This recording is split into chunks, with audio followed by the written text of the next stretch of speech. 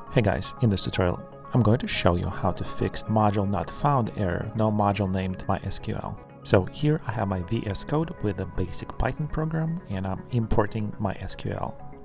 And so you run this program in terminal on command line and you get this error, ModuleNotFoundError, no module named mysql. Now there are two things you need to do and I'm going to explain exactly what they are. First, run pip install mysql. We'll see here that MySQL has been successfully installed. But the reason you're watching this video is because after trying to run this again, you still get the same error. ModuleNotFoundError, no module named MySQL.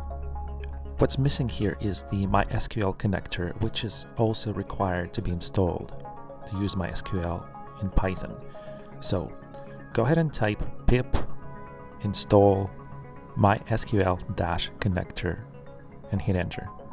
It's going to take a while to have it installed. So now that it has been installed, type python program.py and you will see that your Python with MySQL import is running correctly.